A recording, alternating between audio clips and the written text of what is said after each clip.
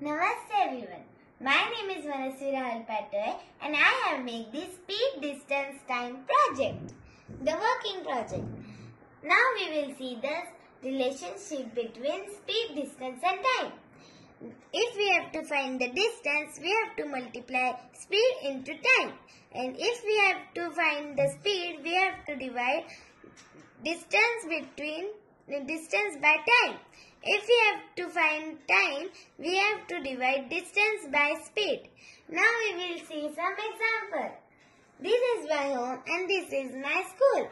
Now I am traveling by my car and the speed of the car is 2 km per hour and the time I have reached school is 3 hours. Then the total distance I have traveled is 6 km. Thank you.